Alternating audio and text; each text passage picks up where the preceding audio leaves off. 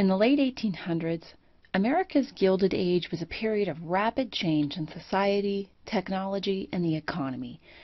As with anything gilded, things aren't always quite as good as they seem on the surface.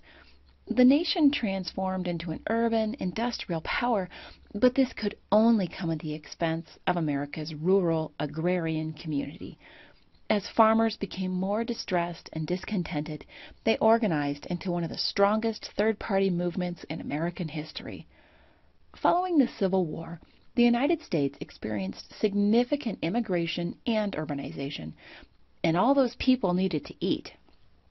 This increased demand coincided with several other factors: new land available for cultivation in the West, efficient transportation via the Continental Railroad, and innovations in farming technology. By 1900, one man could produce as much wheat as 20 farmers back in 1860, and in that same period, 430 million new acres were converted to farmland. But all of that surplus means one thing in terms of economics: prices go down. That's great news for the city dwellers. It's terrible news for the farmers who had gone into debt to buy land and tractors and seed and fertilizers. What's more, South America and Europe were also seeing bumper crops, so export markets were dwindling. And then when American politicians decided that domestic industry needed a helping hand in the form of protective tariffs, foreign nations retaliated by placing their own tariffs on our farm goods. So prices were falling here, and no one overseas was buying. The Gilded Age farmers were in trouble.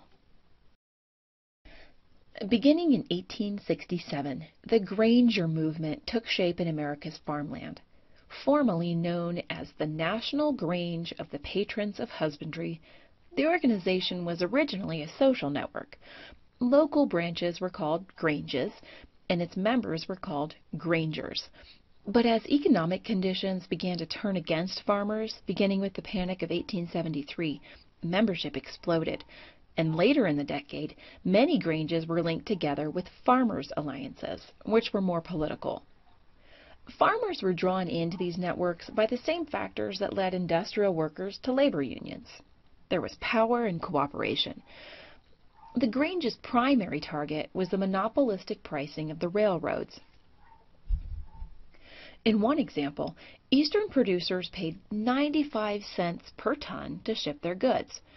A producer west of the Missouri River paid $3.20 per ton. Long-haul rates were more than short-haul rates. The railroads also owned most of the grain elevators, so they gouged farmers for storage as well.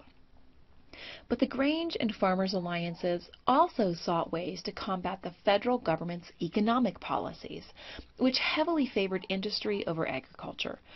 Besides tariffs, which I just mentioned, the government regulated currency to keep inflation low.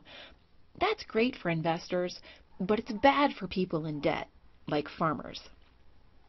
The Grange tried to address these problems through actions like cooperative ownership of equipment and mills. They pooled their savings and banking assets to form something like early credit unions to handle their own finance needs.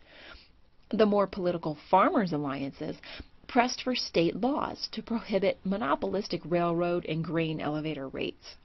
Throughout the Midwest, Grangers successfully captured majorities in several state legislatures and won the passage of so-called Granger laws in Illinois, Wisconsin, Minnesota, and Iowa, establishing policies like price caps for shipping in grain storage facilities. Of course, the railroads quickly fought back. The first of the so-called Granger cases reached the Supreme Court in 1877, when a Chicago grain storage facility charged that the maximum rate was unconstitutional. In Munn v. Illinois, the U.S. Supreme Court ruled that when a business affected the public interest, the government had the right to regulate it. The Munn decision was a political triumph for farmers, but it wasn't to last. 9 years later, Illinois' Granger law was overturned in the Wabash case, which determined that the federal government, not states, had jurisdiction over interstate commerce. The Grange and Farmers Alliances had been an important step in representing agrarian interests, but when the Wabash decision nullified all of the state regulations in 1886, it was pretty obvious to farmers that they needed legislation at the national level. Their highest political agenda may have been currency reform. The nation had recently adopted the gold standard, which stabilized the currency and encouraged investment, but it led to deflation. People in debt prefer inflation. Consider a farmer who's in debt $2,000. If he can earn $1 for each bushel of grain, then he needs to harvest and sell 2,000 bushels just to break even. But if inflation pushes the cost of grain higher, let's say to $2 a barrel, then he can pay off his debt with just half of the harvest. Farmers suggested that the Treasury print greenbacks, that's dollars that weren't backed by gold, to create inflation. Even though the Greenback Party organized and ran a presidential candidate in 1876, 80, and 84, the nation wasn't ready for such a radical idea. But a related idea did catch on. The Treasury could reinstate the use of silver as well as gold to back dollars, and therefore increase the money supply. This platform was advanced by a new political party, the Populists, sometimes also called the People's Party. Since the end of President Grant's term in 1877, politicians hadn't attempted to pass much significant federal legislation beyond civil service reform. The Populist Party changed that. In addition to the free coinage of silver, the Populists proposed several economic and democratic reforms. Among other ideas, they demanded a graduated income tax. Keep in mind that there was no income tax at the time. This would have replaced property taxes, which hit farmers the hardest, and shifted the tax burden to big business. Government ownership of railroads and telegraph lines, the abolition of national banks, and lowering protective tariffs for manufacturing. They also called for a one-term limit for the presidency. At the time, there was no limit. The direct popular election of senators. At the time, they were selected by each state's legislature. Recalls on public officials, and secret ballots. The Populists ran James Weaver as their presidential candidate in 1892. Weaver garnered more than 8% of the vote, forcing the other parties and the nation to pay attention. Their campaign downplayed international markets and economic realities and focused instead on a conspiracy of Eastern financial interests that sought to replace America's agrarian tradition with an industrial future. With such a specific target, the Populists drew in more support, including many non-agricultural workers, during an economic recession that hit the next year, from people who could all identify with the farmers' victimization by big money. As the 1896 presidential election loomed, the Populists forced the other political parties into high gear. Most Populists had defected from the Democrat Party. In response, the Democratic candidate for the 1896 election, William Jennings Bryan, adopted some of the Populist Party's goals to win them back. At the National Convention, Bryan delivered his famous Cross of Gold speech, in which he condemned the gold standard, saying, quote, "You shall not press down upon the brow of labor this crown of thorns. You shall not crucify mankind upon a cross of gold." This ringing endorsement for free silver appealed to both farmers and the urban working class. Bryan's speech was a stroke of political genius. A few days after the Democrats nominated him for president, the Populist Party nominated him too. The decision was actually the beginning of the end for the Populists. They lost their political identity and were absorbed by the Democrats, who would never endorse their entire platform.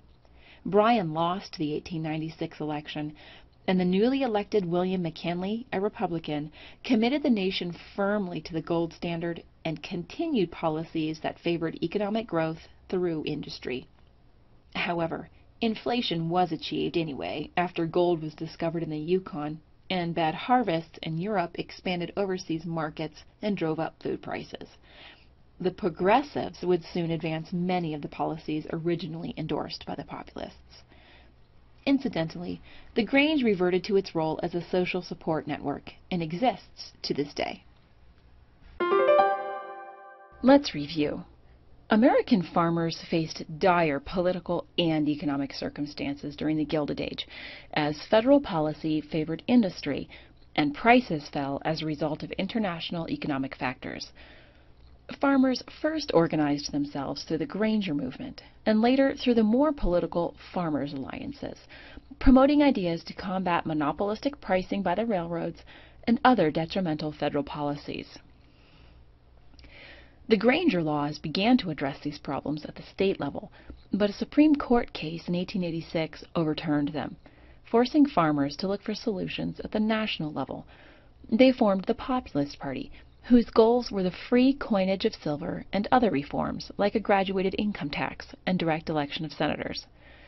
James Weaver, the populist candidate in the 1892 presidential election, won more than 8% of the vote, bringing the party's agenda into the national spotlight.